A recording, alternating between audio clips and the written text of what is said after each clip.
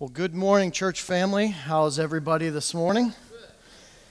So it's great to be back. I was here, as Pastor Terry had mentioned. I was invited graciously to be the pastor of the children's camp that happened here just a month or so back, and it was an honor and a privilege, and just to see God move and work. So a little bit about me. I grew up in Clarion County, went to Clarion High School. Some of you guys know me. Many of you know me, seeing a lot of great old faces, or mature faces. Sorry about the the thing. This is my family. Unfortunately, my wife, Debbie, she wasn't able to be here. We met here in Clarion and going to be celebrating 15 years of marriage this September. So when time flies by, it flies by. Like some of you I haven't seen since we were dating and up here. So it's like, you guys won't mind if we only go to 2 or 3 o'clock, because time just flies by when good things happen, right? But she had a prior engagement. She just became the director of women's ministry at our church, and they had a big thing to kick off, so she unfortunately had to be there and wasn't able to join us. But 3 of my daughters are here today. They're sitting up front here with me. My mother's here, still lives in the area, and so we get back to the area and everything. So, and my little boy is with my daughter. He was with his best friend yesterday, so dad's not really important when he's with his best friend. So, but that's good. So we're blessed with the 4 children, and I'm just honored to be here with you guys today, to be able to give you God's word, and just let Him to touch your hearts and open your minds, and that you may be able to see the goodness of Him, but also be prepared for the protections that we need to do. My title today is Being a Believer in the World of the Deceiver. And I think that a lot of us, and some of the things I'm going to talk to you today about, you're going to just understand that the deceiver himself is deceived the church, this nation, the people of this world, in a great way, and that's his full-time job, and he will stop at nothing to do that. Before we do that, let's ask God to join us and as we open up His Word. Father, I just thank You for this church family that's here today. God, I pray that You just open the minds and hearts and souls of each person here today. Lord, that they might be receptive to Your Word, that it might change and transform their lives, that they may understand Your goodness, knowing that regardless of the circumstances of this world, You've given us a promise that we can hold on for the eternal years ahead. Jesus, we love You and we thank You. In Your name we pray. Amen.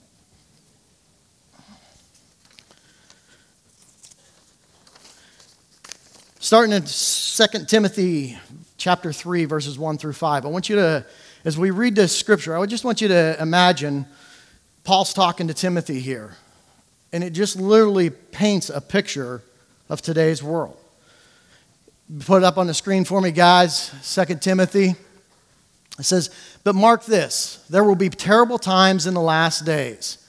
People will be lovers of themselves, lovers of money, boastful, proud, abusive, disobedient to their parents." I'm not saying anything to you there, children, but ungrateful, unholy, without love, unforgiving, slanderous, without self-control, brutal, not lovers of the good, treacherous, rash, conceited, lovers of pleasure rather than lovers of God, having a form of godliness but denying its power, have nothing to do with such people.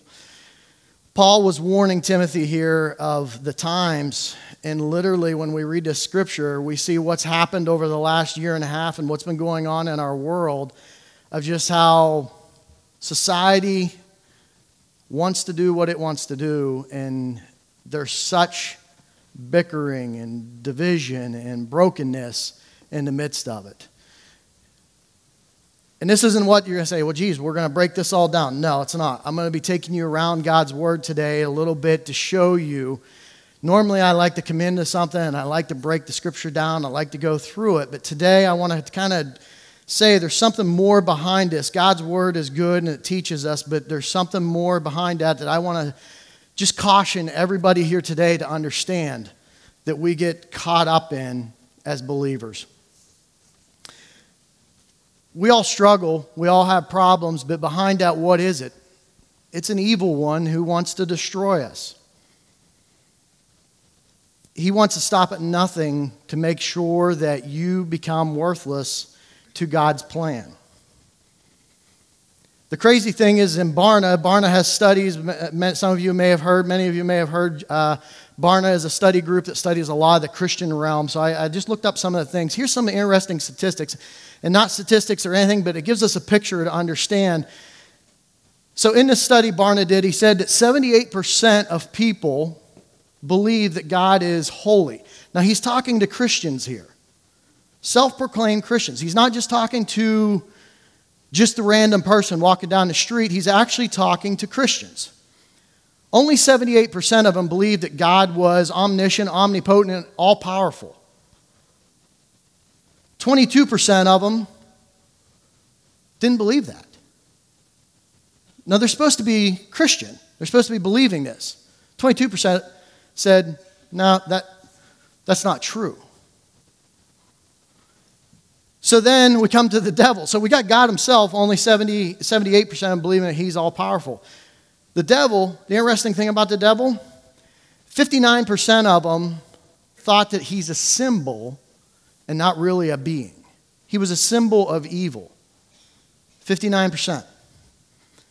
40% had strong feelings of, yeah, the devil is possible. So really, only 40% of Christians believe that Satan actually exists and is actually out there battling against God.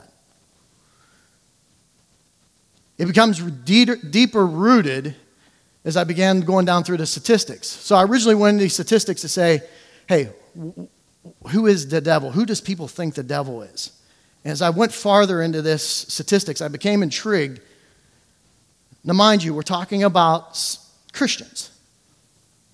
39% believe that Christ sinned. That becomes a problem when we begin looking at his all-powerfulness and what we believe in a true point of our doctrine. 46% actually believed that he was holy, that he had all about. But still, that's less than half of the Christians that were surveyed that believed that he was all holy and did not sin.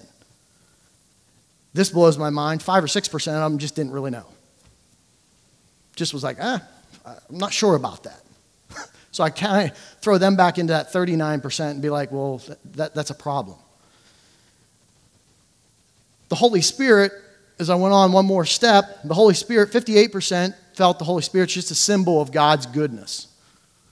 Not really a part of the Trinity. He's just a symbol out there that God is good. So we use the Holy Spirit as a sign that God is good.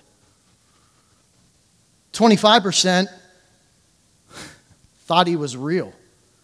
Folks, did you hear that? 25% of Christians only believe that the Holy Spirit is real. 25%. There's a problem there.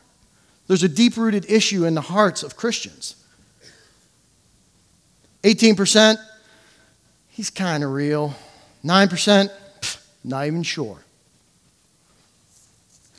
So I give you those statistics to start off to say, deception, is it happening? Yeah, guys. And is it our fault? Yeah. Pastors across this land, and I'm not even labeling myself in this as a pastor, but just simply as a speaker of the Word of God, we're messed up. Like, boy, Tom, you're bringing us a real hopeful message this morning. We've got issues that we need to correct. So our culture now, let's look at our culture. So let's just step off that moment. Let's look at our culture and see where our culture is. Our culture is literally, if you don't know it, just fake it until you make it, right? You might not know the answer, so my whole key is that I literally just tell you what I believe. What if it's truth or not? That's what the culture does. I mean, just, you guys will, I know there'll be, some of you will be on Facebook later on today, and you'll be going through and you'll see 10 different contradictions to one subject because it's what everybody's opinion is.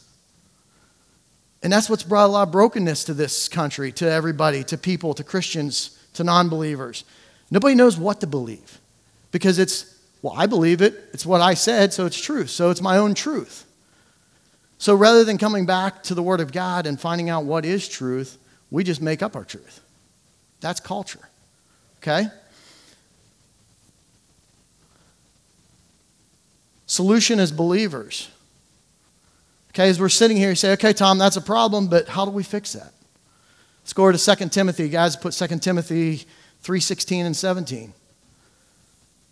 For all of God's word, it's God-breathed. 2 Timothy 16 and 17, guys, can you stick it up on the board for me, please? I'm sorry? You don't have that one? Okay, I'll look it up. Apologize. I had it marked here. All Scripture is God-breathed and is for the useful of teaching, rebuking, correcting, and training in righteousness, so that the man of God may be thoroughly equipped for every good work. Guys, from Genesis to Revelation, it's not just a storybook. If we're a Christian, if we understand God's truth, that we believe that God sent Christ to the cross to die for our sins, to be able to bring us to eternal life, and everything that's involved with that, from Adam and Eve to the creation of earth to the very final days and how it's all going to end in the defeat of Satan and what we'll get to and we'll celebrate, every word in that is God's truth in our direction for correction, for teaching, for rebuking, and for the edification of the body of church. And if we don't get that, we miss it. God's word will not lead you astray. There will be times you'll read it and you'll say, that kind of contradicts each other. You got to read a little deeper. And if you don't have your nose in the Word, get it in the Word. I don't care if it's 5 minutes a day, 10 minutes a day, 15 minutes a day, whatever it is, do something. Because just wondering what it is or saying, yeah, I know John 3:16, that's awesome, that's a good start, but let's keep going. So get our nose in the Word and know that that is our basis. That is the Word of God. That is the truth. That is where we start, and that's where we begin. Now let's go to the deceiver himself. Let's go over and see what his attributes are. What do we got to be prepared for? What do we got to watch out for? And again, I can't begin to cover it all today or this morning, or otherwise we would be here until 2 or 3 o'clock, or maybe for a couple more days and, whatever it leads. But we're going to just kind of take a little snapshot of, okay, what does he do? Looking at Satan, who is he? What can he do? What is his do? Number 1, Ephesians chapter 2, verses 1 and 2. He's the prince of power of the air. What does that mean? As for you, you were dead in your transgressions and sins, in which you used to live when you followed the ways of this world and of the ruler of the kingdom of the air, the spirit who is now at work in those who are disobedient. So, when we were non-believers, when we didn't have the truth, Satan ruled us. That's his gig. That's what he does. Okay? He blinds those whom are not believers. 2 Corinthians 4:4. The God of this age has blinded the minds of unbelievers so that they cannot see the light of the gospel. That displays the glory of Christ, who is the image of God. He's a deceiver. He blinds those who don't know Christ. They're blinded. So how do they see? Us. We're the light of the world. Guys, they watch us nonstop. My children watch me nonstop. But guess what happens? Sometimes they act like me and I'm going, why was I acting like that? And it's humbling. Non-believers do the same thing to us, folks. One of the comments was, it was funny, I come walking in here, Ross, I don't know where you're sitting, I'm blinded by the light up here. There he is back there. When he sits down, he's not so tall. So He goes, "You're friends with John Weaver?" He's like, "I wasn't expecting you to be here preaching." I was like, "I don't know what to kind of do with that, but yeah, I'm here." So, but it's like, yeah, if we threw everything I've done in my lifetime up on this screen, I wouldn't want to be standing here and probably not ever want to be seen by any of you. And it'd probably be the same for you as well. And praise God for the blessings of who He is and sending His Son to the cross to die for us. That's washed away. Yeah. That's the power in the blood of Christ, that it is gone as far as the east is to the west. And we no longer have to relish in the moments of where we screwed up, but we relish in who He is. So don't let your past beat you up. God can transform your life no matter what. Sorry, I got off on a tangent. Number 3, His power is limited. So we see we see Satan. He doesn't have unlimited power like God does. Amen. He's a scumbuck. He doesn't have almighty power like we think he does. Okay? Hebrews chapter 2, verses 14. Since the children have flesh and blood, he too shared in their humanity, so that by this death he might break the power of him who holds the power of death. That is the devil.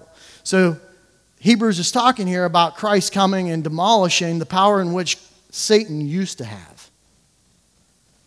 Satan used to hold that power of death. He no longer holds it. When Christ died on the cross, it eliminated it. So guess what? He's powerless. In fact, go back to the book of Job. Begin to read the book of Job. Let's jump back to the Old Testament and get excited about the Old Testament. We're only not here for the New Testament, folks. The Old Testament's just as important. Job. What happened in the book of Job? Where did Satan go to? He went to the throne room of God and said, God, who can I test? And God gave him permission to go after Job. The devil himself had to ask for permission in order to go do it. He doesn't have unlimited power. He's limited.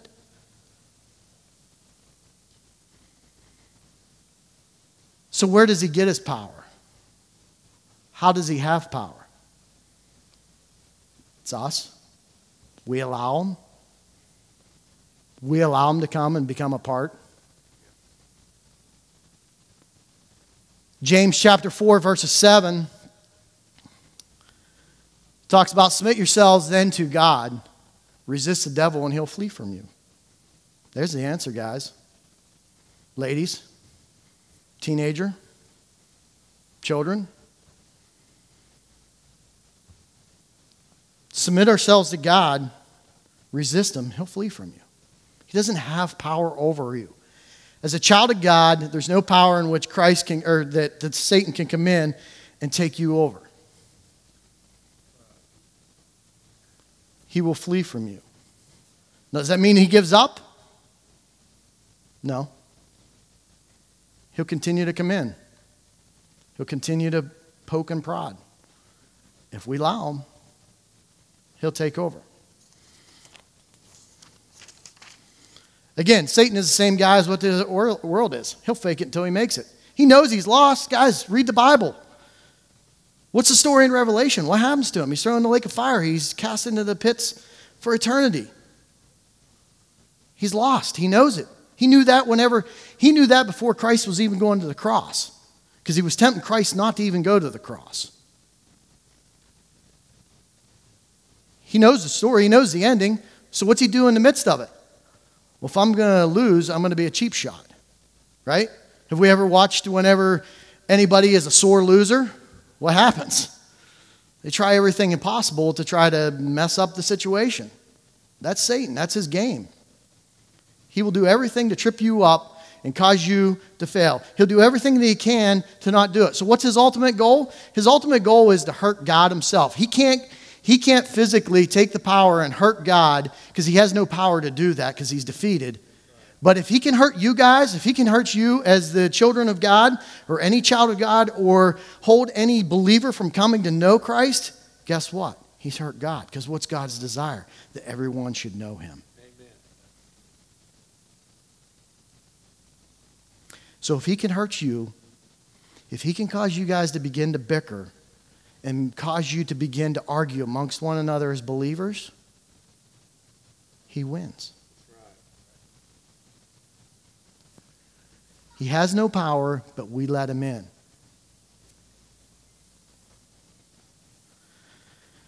1 Peter 5:8. This is his goal. Peter's talking, Peter's the cornerstone of the church. God set him up to be the rock, the corner, the foundation of the gospel. And I love Peter. I mean, Paul's awesome. Paul has way more writings of all the different books into the Bible. But Peter himself, just as this passionate guy, who loves to cut people's ears off and then watch God put it back on. I mean, part of it is I always joke. I think it's neat. Peter slices the guy ear off, and he's probably looked at the disciples and says, "Watch this," and Jesus puts his ear back on the soldier. But Peter's this passionate guy, and he's talking here. And he had talked prior to this. He talked about the elders of the church and training up the young and to be sober-minded and so forth. But be alert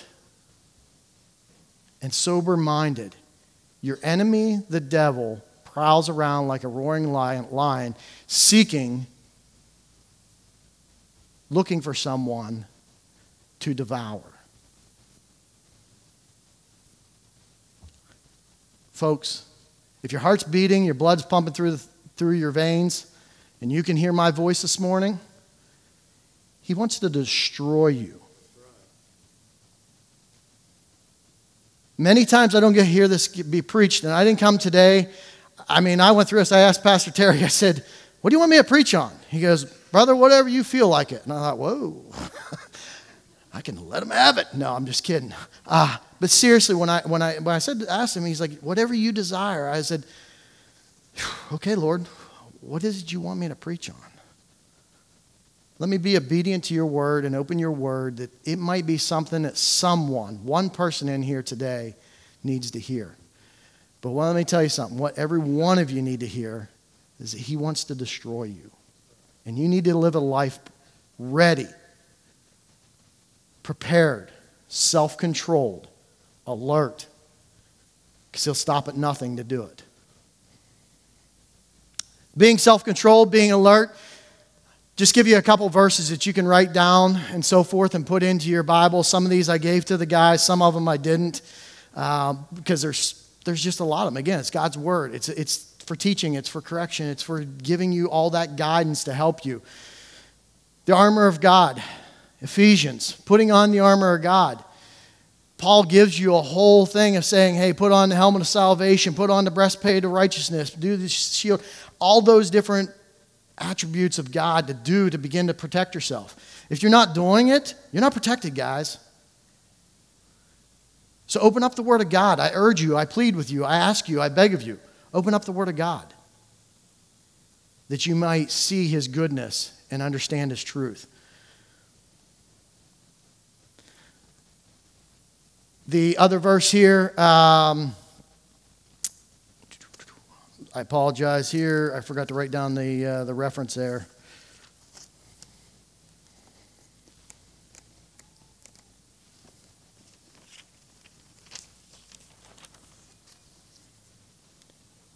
Six, 10, 11, and 12. You have that verse? Did I give you that one there, Ryan? Finally, be strong in the Lord and His mighty power, Ephesians 6:10. Put on the full armor of God so that you can take up a stand against the devil's schemes. Verse 12 then. So again, your armor of God going up, that you can stand up against his schemes. Verse 12, for our struggle is not against flesh and blood, but against the rulers, against the authorities, against the powers of the dark world, and against the spiritual forces of evil in the heavenly realms. Again, guys, Paul's sitting here telling you, in the midst of all this, the battle rages on. It's not against flesh and blood. So again, there's this sense of saying, well, okay, if I focus and I don't cuss all the time, I control my language, or I'm not caught up into what's on the internet, or I'm not caught up into a relationship that is wrong, or I'm pure and I'm keeping everything focused on. Guys, it's not only just what's happening within our flesh, it's also a spiritual battle that's waging on to take us out as well.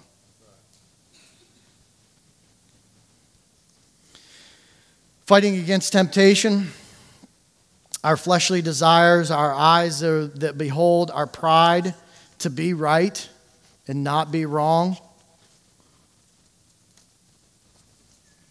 That's constantly a thing that we battle for on a daily basis. Our desire to be the right person, to do the right thing. Our pridefulness to be, quote unquote, successful. What is success in this world? To have a perfect job, to make lots of money. Nothing wrong with that. It's nothing wrong whatsoever with having a good job and making money and doing well. But what's your heart then behind that? See, one of the lies is, a good friend of mine just preached here just a few weeks ago. And he used the word, he said, you know, if your heart says do it, do it. Follow your heart. That's the word of the culture. Just follow your heart. What's the word of God have to say about your heart? Terry looked at me and goes, evil. That's right. It's desperately wicked. And it's only by God's grace and mercy do we have the opportunity to be pure. Amen. Following your heart, it might work for a little bit, but unless we are following after Christ and checking our wrongs with His right, it's going to lead you down a path of wrong.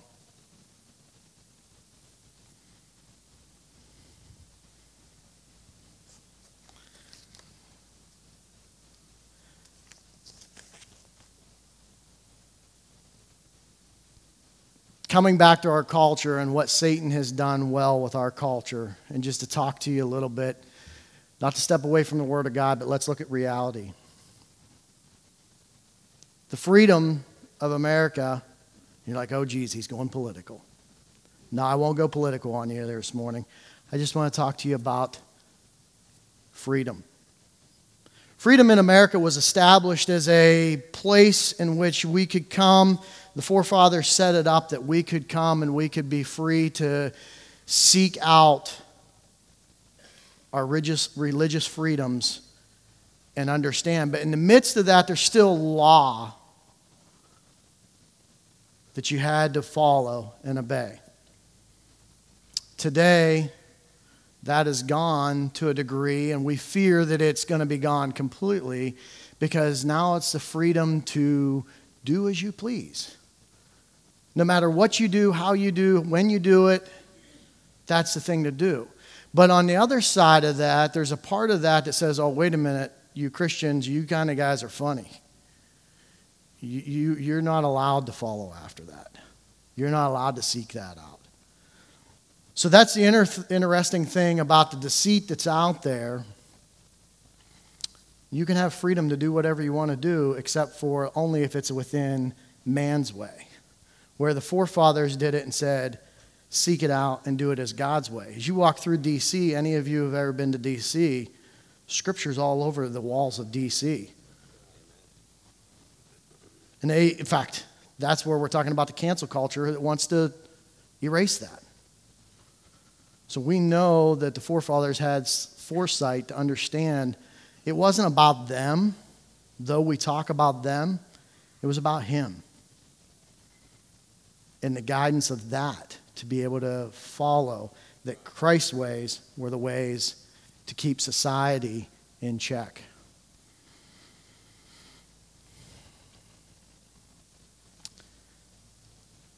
When I think about Satan and what he does, what saddens me the most is when you look at the person beside you, we usually treat them the worst. Whether it's our wife or our spouse or our kids, our husband, our family, we usually attack them the most first. Some of you in here need to say a big sorry to the other one at some point.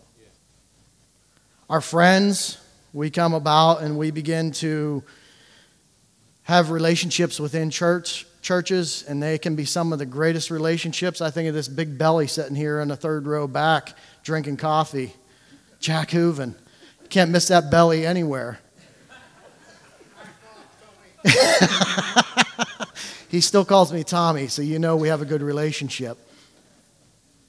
You know, this man, I've watched him. He is a force of protection. Retired state police officer. I've heard the stories of him. He knew my grandfather years ago. But I've also seen him cry and blubber like a baby because he's seen the goodness of God work.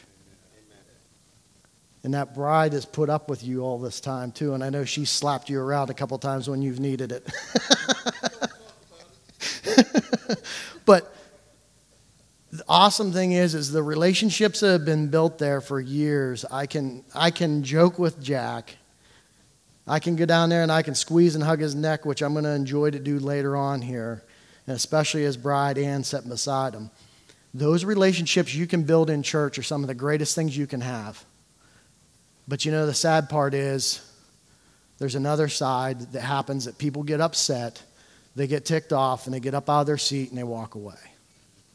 Because somebody didn't put the right color of carpet down, or they didn't paint the walls the right color, or they didn't have pews that had pads on them. Whatever the issue is, it's totally frivolous and doesn't mean a lick for eternity. And that is where it starts to divide. And that's where then Satan wins. He takes that point and he just starts to drive it home. He doesn't have to say anything at all about God not being the Savior of the world and sending His Son to die on the cross. See, that's the thing, folks. Satan isn't using and saying God isn't the Savior of the world. Satan's not this little red pictured thing with like black tights on, and you don't even hear that. In fact, what I say in the statistics, half the people don't even believe the devil even exists. So that's not even the argument. The argument is you, his children. He's taking you, the children, and it's just like, sorry children, I'm using you guys. Sometimes you guys argue at each other over a silly little toy. Some of you sitting out there today are arguing over a silly little toy. And you got to let it go. If we set our focus on Him, that stuff doesn't matter.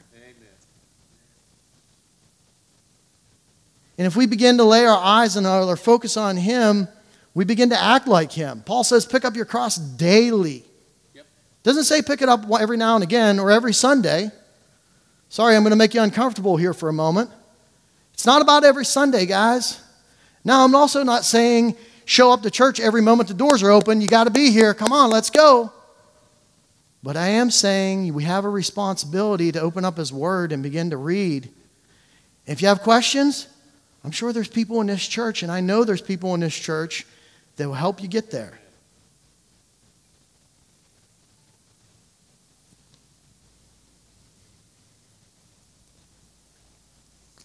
Ryan, that last slide, if you can put that up. Satan's desire, that which is meant to be good for us, to be destruction toward God. But God's desire for what is to be destruction from Satan is to be good for God.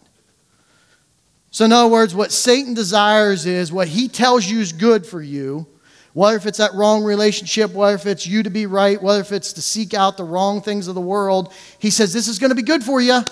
It's going to be great.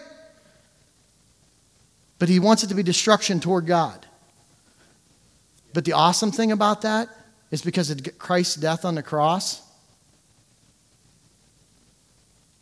God uses that for His good. Amen. So you've maybe made a mistake. You might be sitting here today. You maybe have made mistakes. You're maybe in the middle of a mistake. God wants to turn it for His good. I don't know every one of your stories. He does. Guys, I had a part of my testimony, and some of you know this testimony. I don't even know if my mother knows this story. This is kind of funny. 17 years old, sitting in the church in the back seat pews of Zion with a bunch of teenage kids in youth group, and we're planning out a drinking party on the envelopes, the offering envelopes, because we didn't have text back then. So some of you teenagers, that's how old I am. We had to write on pencil and paper, from the pew envelopes. Planned it all out. And this is just how God works. So we're sitting there, planned it all out, had the guy buy us the booze. The funny thing was, nobody knew where we were going to meet, so let's meet at the church. Everybody knows where the church is at, right? Everybody meets at the church. The guy brought the booze to the church and said, okay, let's go off. So we went off, we partied, we had a good time. What Satan said was good time. Had a great time. Everybody left. 2 days later, I'm coming home. We had Pastor Randy and Pastor Randy at that time. So some of you from the old days of Zion understand those names. It was Randy Rupert. Came in, Pastor Randy Rupert. He's walking down my sidewalk when I'm coming home for track practice. I'm like, that's weird. Why is he here? God said, hey, Pastor Randy, what can I help you? And first thing he says, I'm disappointed in you. I was like, oh, he knows something. So there was a lot of rumors going around at that point, and so I kind of set the record straight and said, hey, here's exactly what happened. What you're hearing in these rumors aren't true, but yeah, this happened. So that Wednesday night, I thought, I'm not going to go to youth group. And at that point in time, I hadn't experienced forgiveness to the level of what Christ forgives our sin. So I thought, I'll skip it. I won't be there. Well, that explained exactly why Robbie Spencer, who was a good friend of mine I played football with, the senior pastor's son, wasn't in school, nor was Hope, his other daughter. And I was like, oh, okay. That explains why they weren't in school. So I thought Wednesday I was going to talk to Rob. He didn't show up to school again. So I thought, well, all right. This is my gig. This is why I came to a conclusion. If I go and they accept me, I'll think about going back again. But if I go and everybody's upset at me, I'm not going back. I'm good with this. That church thing can be what it is. Now, mind you, my prior things of this, of going to church, I had been to church when I was little, hadn't went around through my middle teen years, and then Robbie invited me to youth group.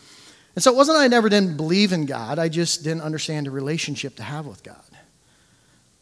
I always believed, yeah, God's out there. It's kind of like one of those people that said, yeah, God's there. I guess he can be all-powerful, or maybe not, or I don't necessarily understand that at all completely. But I believed definitely God existed. So I went that night. Our youth pastor at the time was a guy named Mark Simmons. Mark Simmons was a few years ahead of me in high school. And I was old enough to know I knew the decisions that Mark made weren't always the right decisions as a teenager, but I'd also just watched him change his life and become a youth pastor and saw that transformation. Mark came out that night and he goes, hey, he's like, something's happened to our youth group. We're just going to sit here. If you want to talk about it, feel free. Let's talk about it. If you don't, we're just going to sit here. It's like, okay, that's kind of weird. So Robbie got up and he began to tell a little bit what happened. He sat down. For whatever reason, it was like my legs just overtook me, and I stood up, and I was like, all right, I'm going to, I guess, talk about this.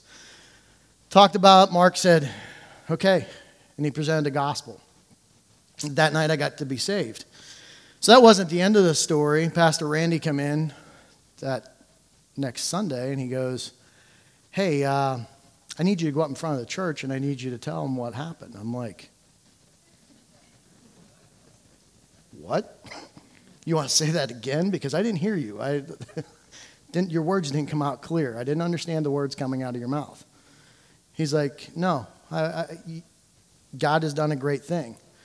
So in the midst of this, there was some bickering between the two pastors. You can't control your son, but nonetheless, there was some troubles in the midst of that. And Satan was trying to divide that church over some decisions that we made upon our own. But I'm here to tell you guys, without telling you to complete and going on for another 15 minutes of the story, God changed my life. God took that situation that was meant to be destructive and put it for his good. So I come back to you and say this. What are you struggling with? What's Satan defeating you with right now? Who are you arguing with? What relationship are you in that you shouldn't be in?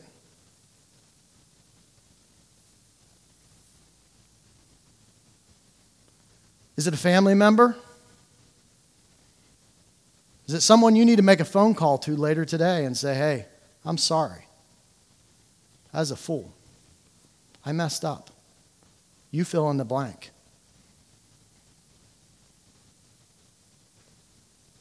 Maybe you're sitting here today and you go, geez, Tom, all this stuff you're talking about, knowing Christ, I kind of know what you're talking about, but I'm not certain. This is a time for you to know him. Amen. It's time for you to start that relationship. Yeah. Stop believing the lie that Satan has you blinded and you don't know him. Today's the day I know there's people sitting here that would love to lead you to him. Amen. So as I begin to close and I ask for prayer, these stairs, this altar is open. If you need to come to pray and you need to ask for God's forgiveness because of where he has you, where Satan has you at this moment with his finger hold on you, and you want to be pure and clean and get things right, maybe it's your marriage that's struggling, maybe you need to come as a couple. I don't know the answer, but I know God knows your hearts and he knows where you're at and knows where you need to come. I want you to come and I want you to pray and I want you to lay it at his feet. Amen. If you want to know him, I know Brother Terry's here. Myself, I'll gladly pray with you. Father, I just thank you for the opportunity to come and share your word and your truth. Father, I pray for these folks that are here. I pray that your love and your mercy and your grace abounds throughout their lives. Lord, we're all a bunch of messed up people, and it's only by your grace and mercy are we able to do anything in your name. I pray for those who are sitting there that need your love and your restoration. Lord, may they come. I pray for those who don't know you. May they come. Jesus, be with us throughout the rest of the day. In your name we pray. Amen.